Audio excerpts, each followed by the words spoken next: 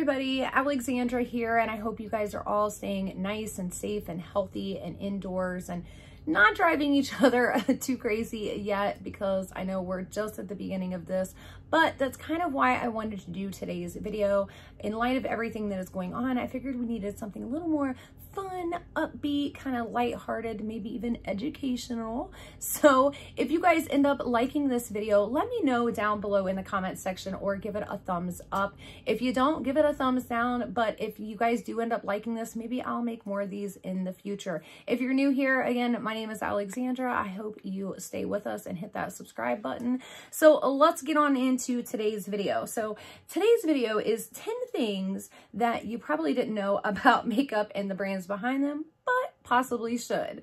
All right, first, we are going to talk about the ABH, so Anastasia Beverly Hills palettes. So I actually learned something, a very fun fact about the ABH palettes from a brand ambassador, something I did not know. So if you look at any ABH palettes, they are actually broken up into quads. So you can literally break any ABH palette into a little 4 quad. So like this 4 quad, this 4 quad, this 4 quad, this 4 quad, this 4 quad, this one, whatever 4 quad you want. And actually that creates a look. Anastasia herself personally sets her palettes up this way so that people can, you know, put together a look with ease, which I thought was really cool and different and something that I definitely did not know about ABH palettes that I wanted to share with you guys. All right, the next thing, Benefits Benetint. So we all know and love this wonderful lip and cheek tint. If you haven't seen it before, I will show you what it looks like right here.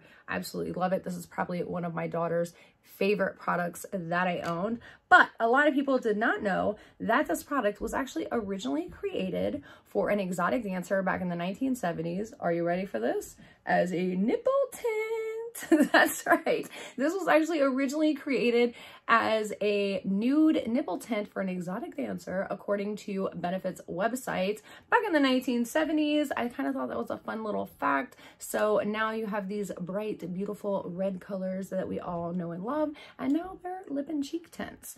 All right, the next fun fact. Have you ever heard the saying that more expensive does not actually mean that it's better? Well, that might come from the fact that Nestle actually owns L'Oreal, who owns and manufactures, are you ready for this? Lancome, Yves Saint Laurent, Giorgio Armani, Urban Decay, Maybelline, and NYX. On the flip side of that coin, Estee Lauder also owns a ton of brands, including Bobbi Brown, Smashbox, Tom Ford, and Too Faced. And then Seed Beauty actually manufactures Tati Beauty, Kylie Cosmetics, KKW, and you guessed it, ColourPop. All right, so the Better Than Sex mascara, we all know and love this mascara. It is a favorite amongst many. And why? Because of that beautiful hourglass shape.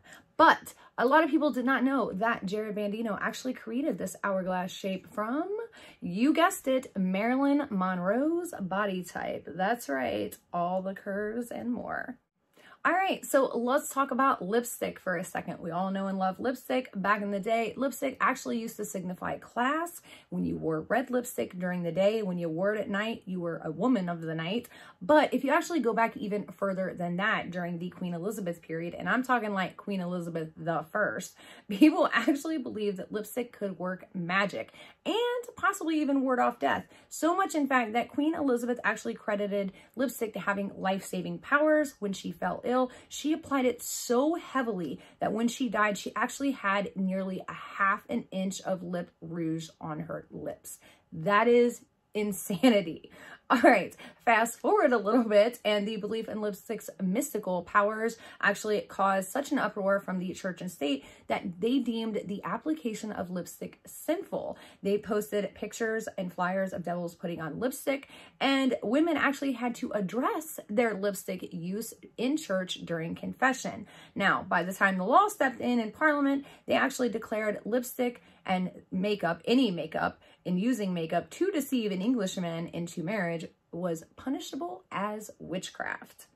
Now, on the other side of the world, the geishas loved a good red lip. And that's not all they loved. They loved that milky white, delicate skin. Can you guess the main ingredient that geishas use to get that white skin? if you guessed nightingale poop, you are correct. And you can actually still today get a geisha facial, which includes nightingale excrement. Now, here's a good one for you people that live in Morrisville, Pennsylvania. Did you know that women actually can't wear makeup there without a permit? Did you apply for your licensing? No, but seriously, this is actually a law currently in Morrisville, Pennsylvania. Now, of course, they don't uphold it and you don't actually have to go get a permit, but it still is an active law that hasn't been repealed yet, which I thought was insanity. All right, and the last and final fun fact today about makeup, can you guess what is the most common injury that women and or men get while applying makeup? If you guessed scratching the eye with a mascara wand, you are correct. That is the #1 most common injury when you are applying makeup. All right, you guys, so that is all I have for you all today. If you enjoyed this video, as I said, give it a thumbs up or comment down below. That lets me know that you guys would like to see another one of these. And I will definitely be more than happy to make another one because it was a ton of fun to learn and research some of these fun little facts for you guys. And yeah, I had a lot of fun with it. So that is all I have for you today. Until next time, see ya.